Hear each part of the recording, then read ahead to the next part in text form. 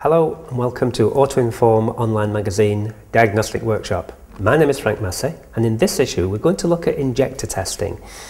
There's a number of methods we can use, both voltage and current and resistance, so I'd like to explain the whole process of interrogation of component functionality electronically, and also how to examine the actual schematics. So the circuit diagram is a very important part of any component testing process, so we also want to look at that as well. I think we'll begin by, first of all, examining the actual diagram itself. And the vehicle that we're using in this particular feature is it's basically a Peugeot-based engine, although fitted to a Suzuki.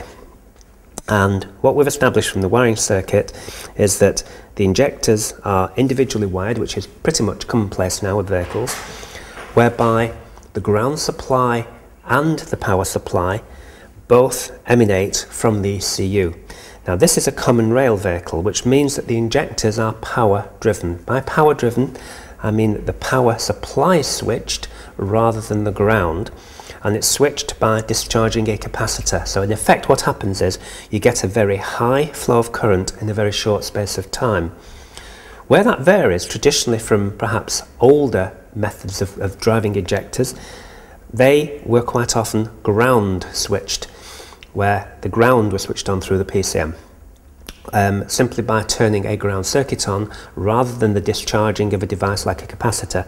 And that affected the way the current flow took place within the circuit. So in our case now, this particular type of driver circuit is now quite common both with petrol and with diesel engines.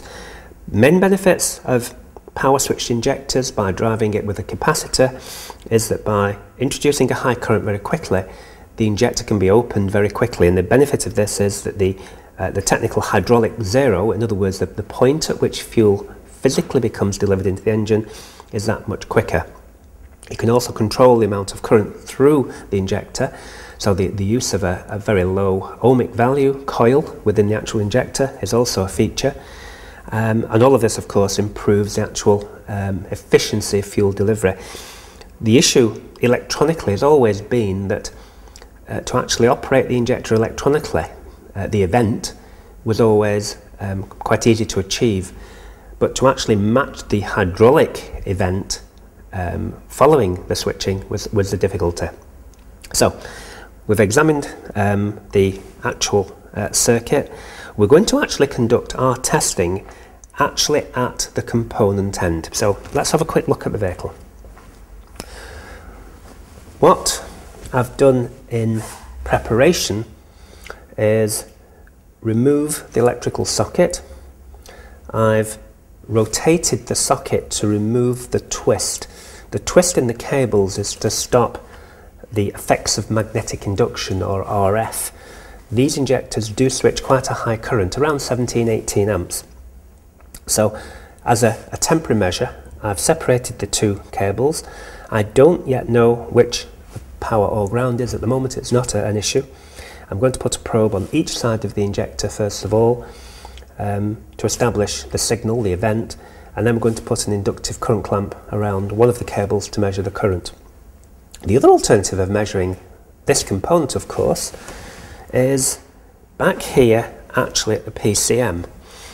Now later in this edition we're going to look at the how-to, and we're going to concentrate on how to strip the actual sockets to conduct PCM testing, pin testing at the PCM. In other words, the opportunity now of carrying out diagnostics on the vehicle has now become more challenging because of the limitations of space, if you like, under the bonnet, actually getting to the component and actually getting the device, whichever probe or tool you're using, actually attached to the component. Quite often now we're actually testing at the ECU, so we're going to be doing some pin-out checks back at the ECU in the how-to introduction. Right, as for the tools, standard voltage probe, we have a current clamp which we're going to attach to the injector, and of course we have our two probes. Now be very careful, because there's around 17-18 amps delivered by discharging a capacitor. We do not want any short circuits across this injector. That would seriously damage the ECU very easily. So whatever probes you use, make sure that they are insulated safely from any contact with each other. So I'm going to place those probes in each side of the injector.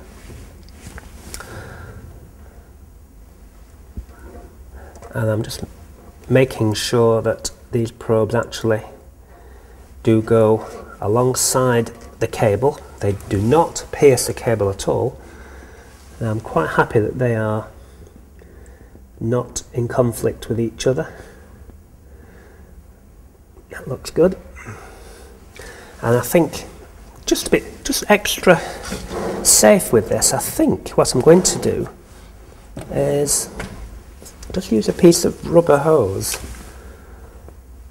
just to provide some physical separation. That, I think, just allow a little bit of safety. Right, what I'd like to do next is explain the physical properties of this circuit, because an injector in effect is a coil, and this coil could be an ignition coil, it could be an injector, it could be a solenoid. Vehicles use a number of devices which are in effect a coil, so the process of testing will not differ from this component to, say, a wastegate control solenoid. So what I'd like to do is just draw in effect a very simple circuit. We have a power supply, we'll have a cable, a circuit, the device is a coil, the coil needs to be switched. I'm going to draw the ground switched circuit first of all, and then we're going to do a physical demonstration of what our vehicle represents. The PCM, the power control module, in effect in that circuit, that is a ground switch circuit. So we have a power supply to the device. The device will not have a complete circuit until the PCM connects that side of the device to ground, therefore current will flow through the component. We can check voltage supply here, we can check current here, or here, or here. Current can be measured anywhere in the circuit, so the advantage of current is accessibility, more opportunity. We can measure the voltage supply at that point. We can measure the event. Now the event, of course, is the switching on and off of the injector, so it will be a pulse or an event can be measured there. So those are the opportunities of a traditional ground switched injector. Our injector, in effect, is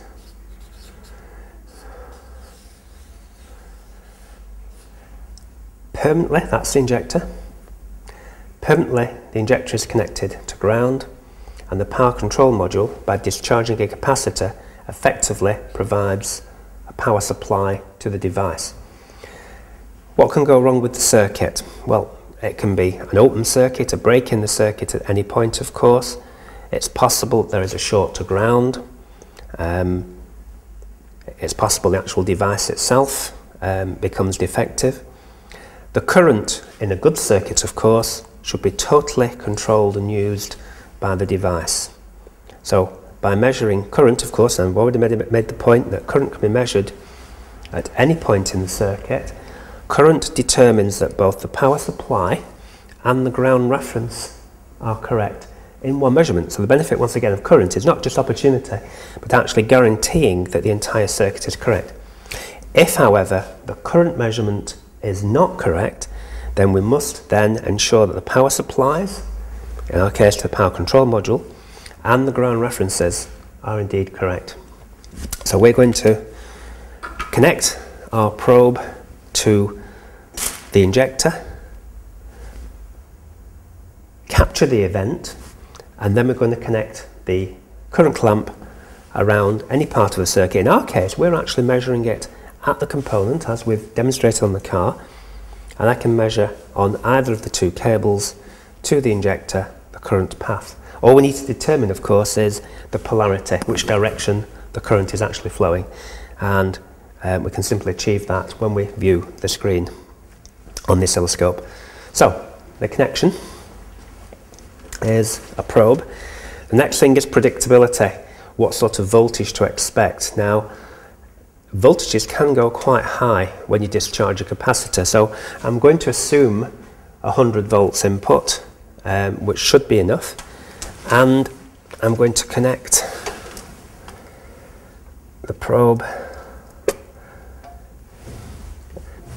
to the injector.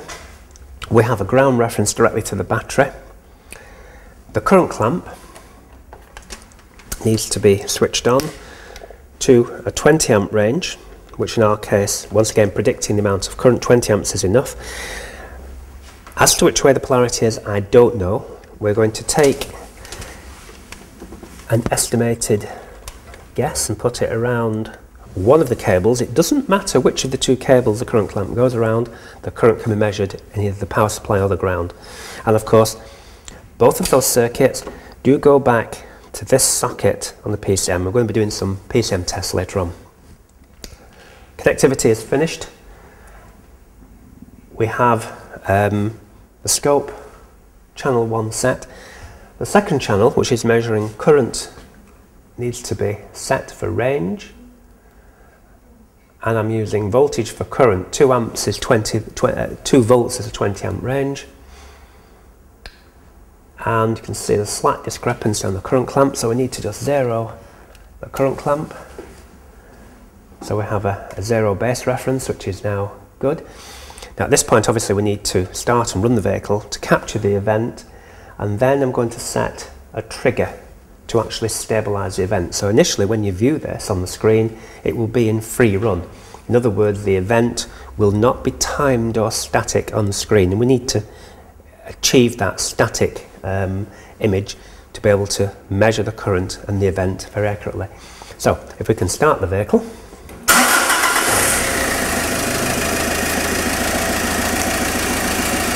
Now you can see two images in blue, which is actual voltage, and red in current. It happens the current clamp is the correct way around. We have a positive current direction. We can separate them like so. I'm just setting the zero reference accurately on a graduation. And what we need to do now is set a trigger. So I'm going to select a repeat trigger on channel B, and I need to move the trigger event within the image. So we've now captured an event. Now we've stabilized the event, we can shorten the time base to actually focus very accurately on the opening period of the injector. So I'm going to choose a 1 millisecond time base. There's a little bit of mistriggering taking place, so although I've set a stable trigger using current as the event, it wouldn't know which of those two events. That's the pilot event, and that's the main fuel injected period event. The voltage, in actual fact, doesn't tell us an awful lot. And because these injectors create, in effect, quite a high RF signal, you can get some very misleading events. If I go back to a longer time base, let me try and demonstrate this. That is the actual opening event. If we follow across, you can see it's just short of 20 amps, around 18 amps of current. This event here tops up the capacitor so that it is able then to discharge and fully open the injector on the next cylinder. So that's quite an important event. That is not a fueling event. This is the fueling event with a full 18 amps of current. But you can see with voltage, you get a very misleading picture. If you were to ignore current, you would not for sure know which the opening event was, only by looking at current. So we tend now not to concentrate on voltage, but to concentrate purely on current as an event with this type of injector control. So once again, let's zoom back into that, back to 1 millisecond per division. Now we can see very accurately how the current is being controlled by the PCM. There's current control technology within the ECU so that the actual injector, the component, isn't damaged. And you can see that the current flow is correct. Common rail, of course, uses variable rail pressure as fuel control. There is, however, a very small electronically adjusted period for smooth running adjustment. Here, what happens with effect is the current goes up to around 18 amps to open the injector. It's then very quickly dropped to a lower value of around 12 amps for any of the adjustment capability. Once the injector is opened, and it's opened very quickly, current is then removed by the current control circuitry within the ECU. So we have the pilot event and the main event. This is a fairly old system where there are 2 events only for fueling. On the very latest common rail systems, there can be up to 8 events now, where you will have 8 events, 8 fuel injection events per power cycle on the very latest injection systems. This, as I say, just has 2 events, which is quite common for this variation of system. So we can switch the vehicle off now. Another feature it's worth mentioning that when you use a trigger with a digital scope, that the image, the last captured image, remains present on the screen. That's one of the reasons why when you sometimes look for an intermittent fault, I would prefer to use free run or a non-triggered event. In our case, we're not looking for intermittent fault, we're looking for a basic circuit test, looking at current and looking at the actual the voltage as well. So that technique, if you like, would not vary, although the current may vary from different devices. The actual process of checking this circuit would not vary. First of all, we identify which pins on the ECU relate to which component, and in our case there are actually 3 sockets on the PCM, and the socket is also identified clearly. So if we did want to actually conduct circuit testing back at the ECU, then we have the relevant pin references, the locations, the actual pin map. So this technique can be applied to any coil, be it ignition coil, an injector, a solenoid. The only difference, of course, from those components would be the amount of current flow through the component. But the actual process of checking a device now that uses current as its control functionality is now purely down to current. We tend not to look at voltage unless, as I stated earlier, there's a problem with incorrect current flow, in which case we must then prove that the voltage supply and the ground reference is then correct. And of course also part of that check would also involve the resistance. So if we go back to the circuit and identify the pin locations at the ECU, we can then conduct a continuity test taking into account the resistance of the entire circuit through the component back to the ECU. And of course we then have the 3 properties that will affect current: voltage supply, ground reference and resistance through the circuit.